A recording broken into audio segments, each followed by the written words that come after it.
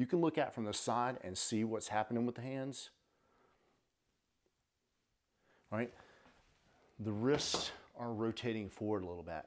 I'd encourage you not to think about that. That's what's happening, but why it's happening. Okay, if you get concerned with what's supposed to happen or why something should happen, how it happens will become intuitive and instinctive. Okay, your mind knows how to control your hands to give your eyes what they want. Okay, so if you'll focus on what you want to see, you want to see the dot in the middle of the window, the hands will figure out when and how much they need to rotate.